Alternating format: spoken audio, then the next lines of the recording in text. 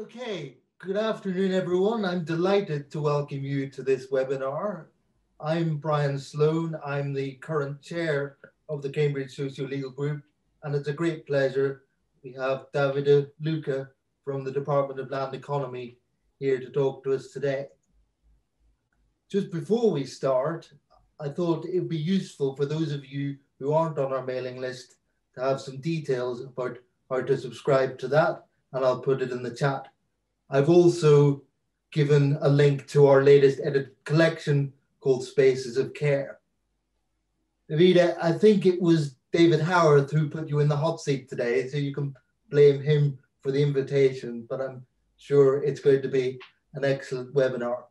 Just as a matter of housekeeping, there is going to be significant opportunity to ask questions, and Davide is going to respond to them after he finishes speaking. One way to ask a question is to use the Q&A box and to type your question. If, however, you would prefer to ask your question live, just indicate that to us and we'll try our best to unmute you. But we don't need to worry about that until after the main presentation. So Davide, you're going to talk for about 35 minutes, and I'm very much looking forward to hearing what you've got to say. So with that, over to you on the topic of Gone with the Wind, organised crime, and the geography of wind farms in Italy. Thank you very much. Thanks, Brian. Thanks for the invite to the Cambridge Socio-Legal Group. Let me start sharing my presentation. And welcome everyone again. Thanks for being here, for tuning in. Today I'm presenting joint work with Alessio Romarri, PhD student from the University of Barcelona, who is probably listening to us, and he's also on the job market. So it's enabling to everyone looking for a new person. So let me start directly with jumping directly in the topic. And the topic, of course, is the transition towards the policies that can foster the transition towards renewable energy sources. And we know, of course, that renewables play a leading role in the transition towards more carbon neutral sources of energy, and it plays a key role in achieving our carbon net or carbon neutral targets, such as those set in the Paris Agreement. To this aim, policies such as public subsidies are becoming increasingly popular, or have become popular in these last years, in the last perhaps 20 years, if we want, to the point that the renewable energy subsidies today are a key component in budgets around the world. Just for your information, here you can see some infographics borrowed from the Financial Times, and you see that the subsidies for renewable energy are very, very spread across the world. Interestingly, among the top countries, at least according to the Financial Times, there is Germany, the US, and Italy is in the third place. These subsidies are still overall smaller than the subsidies given to fossil fuel. So this provides us with food for thought, but nevertheless have become an important component in the policy toolkit that the governments around the world use. In the case of Italy, these subsidies, the uptake of subsidies was very important. Indeed, if we look at the generation from renewable energy sources in the last, let's say, 30 years, there was I'm telling you a story of success. I'm just showing you here, underlining the energy from wind and from solar. And you see that since the start of the 2000s, which more or less coincides with the adoption of incentive schemes, there was a massive uptake in capacity. Just as a comparison, I'm also providing two graphs for hydroelectric. On the bottom right of the graph, hydroelectric was already at the maximum capacity in the country, so that's why you don't see it growing. But overall, what I want to stress here is that the use of subsidies was highly successful in the Italian case, as in other cases in other countries. Yet there is a sort of a growing dark spot in this story, and this is what the presentation is going to be about. And I'm linking, of course, as you can understand from the title and from the abstract, to the potential involvement of mafia groups, also of organized crime in the sector, in the renewable energy sector. Here, just to provide you some anecdotal evidence, I'm showing you some headlines from the Washington Post, from the FT, the Telegraph, but the list is broader. There is and all these pieces of news connect to, in particular, some cases which were discovered in southern Italy, in the region of Sicily, an island that you probably know already. The evidence is not only journalistic. There's reports, for example, by Europol, the European, as well as by the Italian anti-mafia directorate. So there is a growing evidence, although still not broadly, it's still anecdotal or case-by-case evidence of this potential involvement of mafia groups into renewable energy. To give you the last piece of anecdotal evidence, here this headlines was linked to the arrest of a wind farm tycoon, so a businessman who seemed to have links, very close link to the current head of the Sicilian mafia, so Cosa Nostra, which you may remember from The Godfather, just to give you an idea. And when he was arrested, he was the police seized assets for 1.3 billion euros. So we are talking about substantial sums or substantial economic involvements in the sector. So what our research, the research that I'm conducting with Alessio, is exactly trying to aimed at understanding if there is a strong and systematic link between the presence of mafia or mafia groups at the municipal level, so at the local level. Municipalities in Italy are the lower tier of government, so it's if there is a mafia presence at the local level, it correlates or is causally linked to the involvement in wind farm activities. And if so, this is the second question is in red because it's a question that you will see still work in progress. If there is a link, what are the mechanisms behind? Just to, before I move on into the analysis, let me say that you may think, well, okay, this is a case from Italy, but what's the external validity? What's the relevance for other contexts? And here I want to stress that the organized crime is not only an Italian problem, or especially nowadays. Here, just for as food for thought, I'm providing two headlines from both from the Guardian and they are about the organized crime in the UK. Here, of course, the headlines are about a broad definition of organized crime, so it doesn't only involve mafia type organized crime, so it's any sort of a criminal gangs and groups.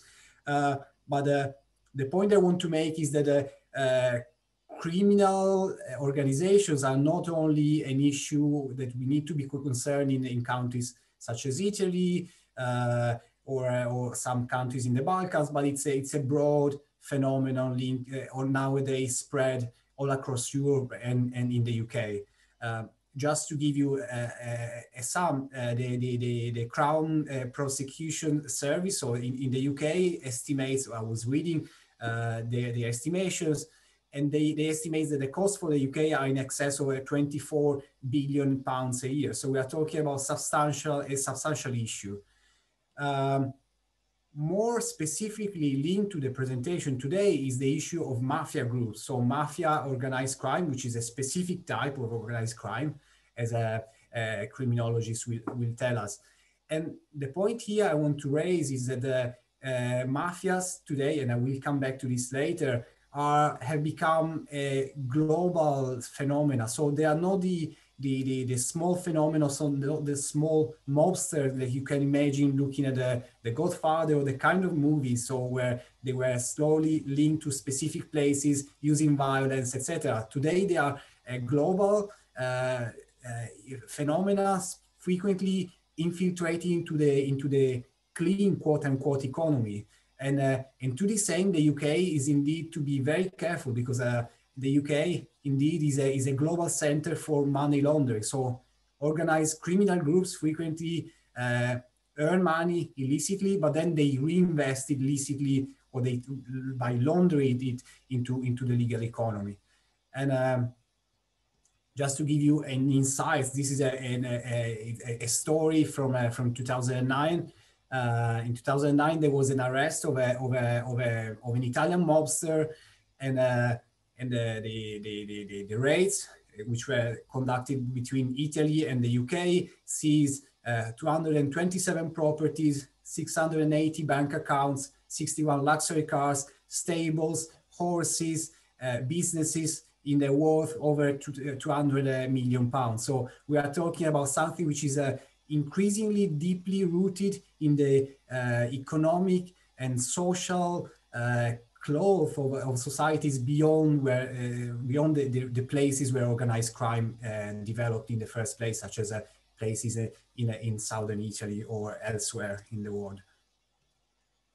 In terms of literature, our paper tries to bridge two strands. In a way, both me and Alessio comes from a background in applied economics, so people more from the law side of the sciences will forgive us for why the literature is focused on these areas. But just to give you the idea, we are trying to bridge the literature on the economics of organized crime, and here there is a very broad and burgeoning amount of research showing how organized crime and mafia type organized crime inflicts significant substantial cost to economies around the world, and frequently to public policy. So this is an important focus. And we try to connect this to the broader debate in public policy, but one could think about a debate in legislation or in regulation to get closer to a legalistic framework on how to foster the transition towards renewable energies and towards a cleaner economy. So we try to bridge these two strands on which there has been relatively limited work. We just know of 3 pieces of work, so there are a few exceptions, but it's still a relatively untouched area where there is more room for more research. Before I go into what we do empirically, let me spend one slide on telling you a bit the background on how the incentive systems work in Italy, because this is then important to understand the empirical case. And as I was anticipating, Italy has benefited from a substantial amount of public support towards the wind farms, to the point that some years ago, Italy had the highest, or perhaps close to the highest levels of support across the EU, across European countries. As an example, the legislation changed over time, so I won't go into specific details, but I want to give you the broader picture. And as an example, so in the Italian legislator foresaw some feed-in tariffs guaranteed for years. So the tariffs were changed over time, as I was anticipating, but were very generous. So we are talking about sums well above the market price for energy, and so there were stronger incentives to join the sector.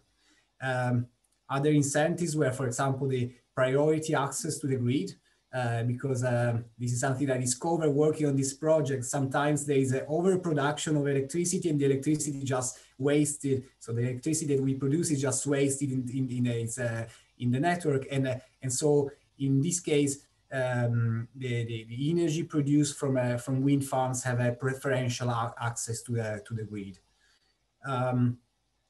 Interestingly, the incentives were somehow favoring smaller plants or smaller wind farms. So, for example, if a farm is below 60 megawatts, it doesn't need to comply and to go into a sort of auction system where there is where the participants will try to compete for a limited amount of capacity. The graph that I'm showing you here is it's in Italian, so forgive me for this. It comes from the Italian institution that manages these incentives. But what I want you to convey is the size of the horizontal bars, and both for large scale farms, so the ones on the right, so the above 200 kilowatts, or the small ones. Sorry, the opposite, I mixed them. But in both cases, so the small, very small and large scale farms, Italy ranks among the highest support across the EU, and that's a main takeaway of the graph.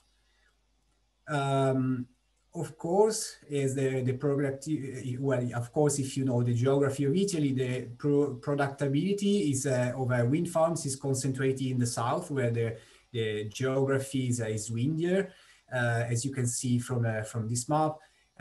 Unfortunately, this is also the area where traditionally organized crime has been, or mafia type organized crime has been strongest.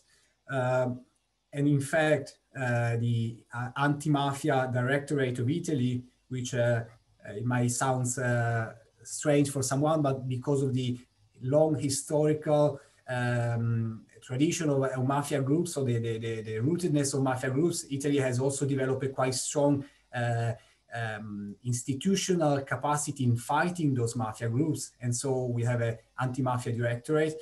And in one of the numerous reports, they were stressing, in fact, the attention that we need to pay to the wind farms and renewable energy sector more broadly, because this is one of the growing area where mafias are trying to infiltrate. And the reasons are two. The first one is that the mafia groups try to skim money from the incentives, so they try to exploit the public incentives given to the sector. And the second reason why mafias are interested in this sector is for the money laundering, because establishing a wind farm requires upfront capital, and this is a perfect way for groups which have lots of cash and they don't know how to invest it, and that's a perfect opportunity for them to use their cash. In terms of data, the data that we use for the analysis, we exploit a punctual data set on the presence of wind farms existing in 2016. So this is official data from the GSE Atlas, and here you can see a map on the distribution of farms across Italy. And as I was saying, of course, most of them are in the south, which is windier, especially in the mountains of the south. If you are curious to see how many municipalities, as I was saying, the analysis will be done at the municipal level. Here you can see two scatter plots on the number of municipalities across Italy that have at least one wind farm on the left, and the number of plants per municipalities which are actually having at least a farm. Italy has composed of more or less 8,000 municipalities, and if I don't mistake, around 700 municipalities are involved in a wind farm, so have at least a wind farm in their own territory. Now, let's come to the key point of the presentation, in the sense that the data on wind farms is easier, but the key point is how do we measure mafia? Because it's inherently difficult to measure the phenomenon. You may tell me, well, this is a beautiful story, but unless you tell me how you are able to measure the mafia, the presence of mafia, which is by definition is something difficult to find, the whole story is just up in the air. And let me start from the first papers and that developed in the literature, and they used to use indicators taken from the police or from the other criminal sources, and were mostly about violent events. So we're trying to measure mafia presence by measuring, for example, the number of crimes such as homicides or other crimes linked to mafia groups. And in a way, this links to the view of mafias as violent organizations as we may know from the movies, and that's why you see here a picture from The Godfather, by the way, when the character goes back to Sicily. And yet, organized crime groups are increasingly becoming something different. So from groups exclusively focused on crude violence, they are becoming increasingly infiltrated into the legal economy, as I was anticipating before. And so the literature has also tried to keep up with this change. And so new indicators have been added on the toolkit of empirical researchers. For example, scholars have used the number of confiscated properties, that is to say, properties confiscated by the Italian state to mafia groups, because as I was saying, we have a relatively strong and developed anti-mafia institutional structure to fight the groups. And equally, another indicators which was used is the number of local authorities, that is municipalities in the Italian case, which were found to be infiltrated in mafia groups and dissolved because of this reason. Overall, so we see that the mafias have a change in their character from groups based exclusively based on crude violence to groups more deeply infiltrated into society. Overall, yet the underlying story of what mafia groups are is the ultimate use of violence, either directly or as a threat. And here I'm referring to a paper by one of the criminologists here in Cambridge, Federico Campana and Paolo Campana, sorry, and Varese, 2018. Overall, what we do in this paper is it's a combined approach. We so basically take all these indicators used previously by the literature and combine an index developed by an Italian organization called Transcrime. So the index ranges from 0 to 10, where 0 is no mafia infiltration at all, and 100, sorry, not 10. 100 is the maximum with a maximum infiltration. To give you an idea, this is the picture of organized crime today in Italy. As I was saying before, the criminal groups which developed historically in the South today are also highly infiltrated in cities and in the North, and so cities such as Milan or Turin, the city where I'm from in the Northwest, and other places where the economy is formally very clean and there is no, in theory, no criminal groups, but their influence on the economy is strong. And this is, again, one of the reasons why we need to worry also here in the UK, especially in London. So what do we do empirically? And please bear with me. This slide is slightly more technical. So if you don't know estimation strategies, equations, there is absolutely no problems. That's important here is to understand the intuition. And since we have, in a way, we have two phenomena here we need to understand. We need to understand whether a local municipality is involved in hosting at least a wind farm. So the first step, and the second step, if yes, how many wind farms will be present in this local territory. So we use a two-step analysis. It's a cross-section analysis because we only have data for 2019 on the wind farms. And these two strange equations are just telling that we have a two-step where we first estimate the likelihood of a municipality to host a wind farm, and the second, the number of plants or megawatts installed. In the first case, we use a probability estimator. In the second, a zero-truncated Poisson, in case you are interested in these details. And of course, our variable of interest, so our explanator, is our mafia index. We additionally, of course, control for covariance, as it's standard in this kind of study. So first nature geography, levels of urbanization, in population density, income, unemployment, etc., etc. Let me come to the results. Again, don't get scared if you are not familiar with these tables. It's just the way statistical results are presented. The important thing is the takeaway. And a positive coefficient, so a positive number with many stars, with 3 asterisks, is what you want to have. So it's what you don't want to have if you are concerned, but this is what tells you that the regression results are strongly and robust. And so across our specification, you see, in particular, those underlined in red, they suggest us that there is a strong and robust link between the presence of mafia groups at the local level and the likelihood of hosting at least a wind farm in the municipality. And of course, we cannot provide evidence of the smoking gun, but because it's but we can provide evidence of a link between these two, between the local presence of one phenomenon and the local presence of another phenomenon.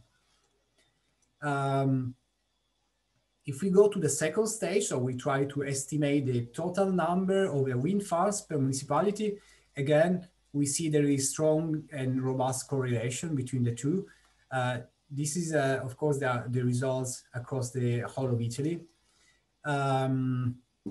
Yet, there is no evidence of a link between the total megawatts installed and mafias. And perhaps this is still very preliminary, but an hypothesis because of the regulation that is more stringent for large wind farms. So an hypothesis we need to test in a more robust way is that mafia groups may be interested in entering into small farms.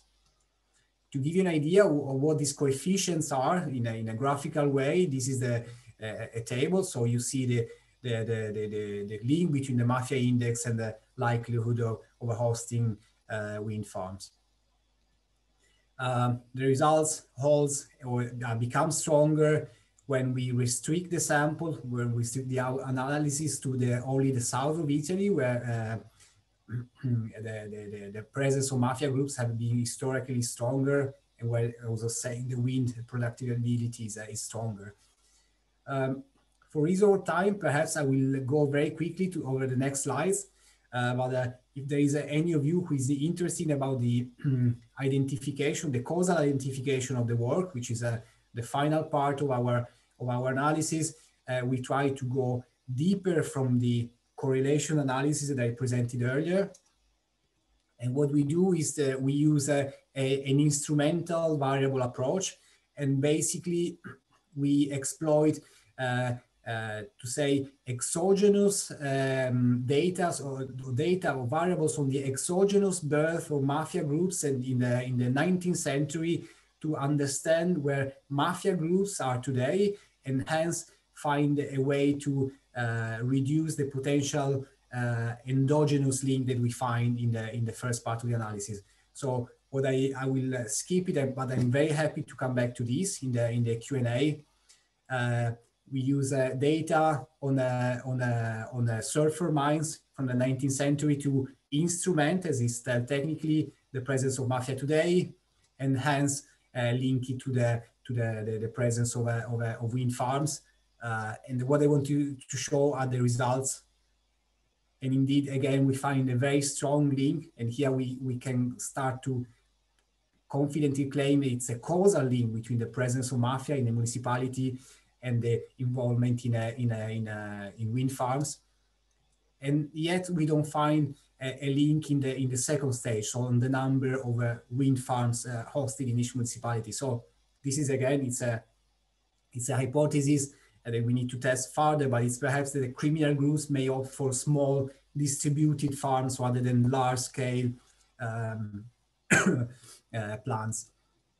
So to conclude, we try to explore the correlation between the presence of mafia groups across Italy and the number of wind farms, and we do find preliminary evidence, especially from Sicily. And this correlation is also strong in other parts of the south, especially in the other region of Campania, the region of Naples, so as to say, even if I haven't presented the result. In terms of next step, and this is something I haven't stressed before, the analysis is very new. So in a way, it's a sort of preview of new work we are still working on, and we have still a lot to do on the identification, so on the empirical part, but especially we are now working on expanding the analysis to solar plants, or to try to diversify our focus, or to broaden it. And especially we are going to start, COVID allowing, very soon, a second part of analysis which will be qualitative on the mechanism, so on the more legalistic mechanism behind this potential involvement of mafia groups into the renewable energy sector. With this, thank you very much, and I look forward for your questions.